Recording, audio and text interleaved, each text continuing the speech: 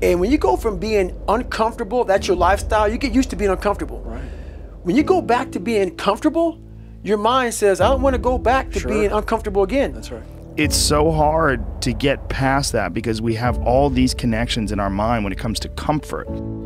Our bodies, for whatever reason, most people, their associations are to avoid anything that's uncomfortable. But it's so illogical because when you look at comfort and you look at success and progress and the feelings of accomplishment and of getting past certain hurdles in terms of like how you feel about life, a lot of those are connected to discomfort. Like discomfort is your friend. Failure is a part of life and it's important to acknowledge it. You know, we take life too seriously. Honestly, when I look at life nowadays, I treat it like a game. If you play a game and you're always somewhere in the corner trying to be safe, guess what? You never go to the next level. You gotta put yourself out there.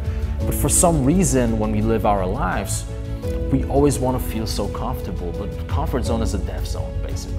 Because what happens is when you are afraid to fail, then you limit your actions. You get paralyzed. And what happens is very often people fall into this trap of trying to wait for the perfect moment to do the right thing, not realizing that the moment is never perfect. Tim Ferriss used to say, I like this, he said it in his book, all the traffic lights of life will never be green at the same time. And it's true, you just gotta pull the trigger, do the damn thing, and sometimes by doing it, you learn so much more. So how do you practice doing the uncomfortable thing that's gonna be beneficial? How do you practice taking that nozzle from nice, toasty, warm, comfortable, hot to cold? Well, you do it.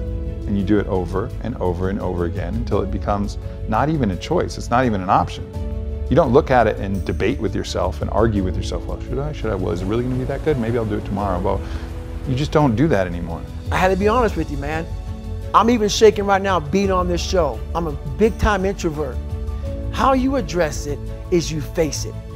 You face it every day. You face it every single day of your life. And that's the way that you practice, you know, and then the more you practice that, again, practice makes master. Don't be comfortable because what you think is awesome right now, there could be so much more, you know, if you can envision and pay attention to what's going on in the rest of the world and break out of that paradigm that you're in and see that you can fly.